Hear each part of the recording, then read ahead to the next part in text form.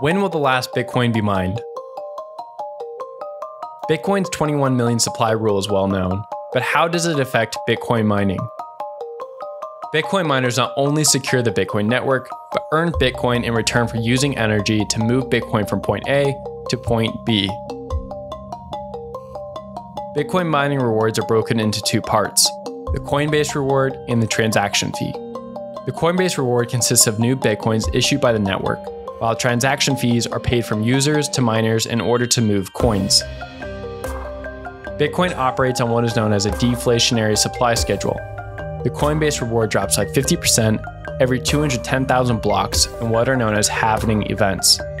Bitcoin's pseudonymous creator, Satoshi Nakamoto, designed Bitcoin to have 32 of these events. All the Bitcoin will be mined after the last halvening event, scheduled for the year 2140. This doesn't mean Bitcoin miners won't be able to earn Bitcoin anymore though. Rather, they will only earn transaction fees from users. Halvenings and block subsidy changes are completely predictable. Adding up a total amount of blocks and block rewards gives a sum of 20,999,999.98 BTC.